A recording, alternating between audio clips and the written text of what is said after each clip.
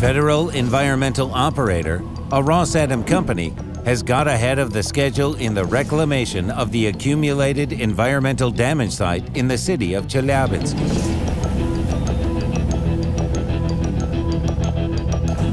This is the largest reclamation site in Europe. The Chelyabinsk landfill was located within the city limits, literally 2 kilometers away from the Miass River. In 2019, the preparation works were completed and the polygon body development began. In 2020, the polygon body was formed. In 2021, the reclamation began with sowing grass on the territory.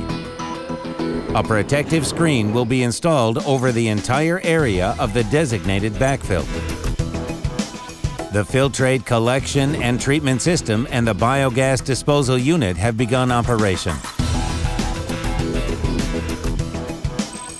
The filtrate collection and treatment system covers the entire polygon perimeter.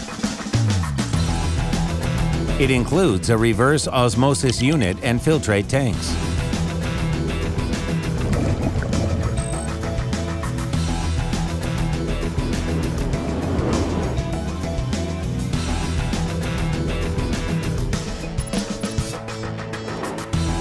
There are 18,500 vertical drains connected with horizontal drains for biogas capture.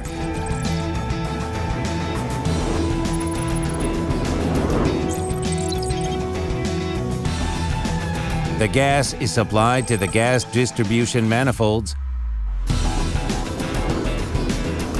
and then transferred to the closed flare units for disposal.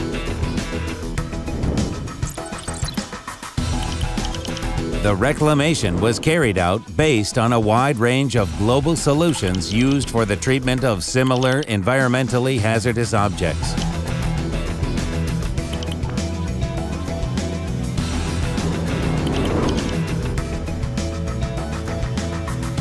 It reduced the emissions by 30%, stopped the infiltration of the harmful filtrate into water, improving the living standards of over 1 million people.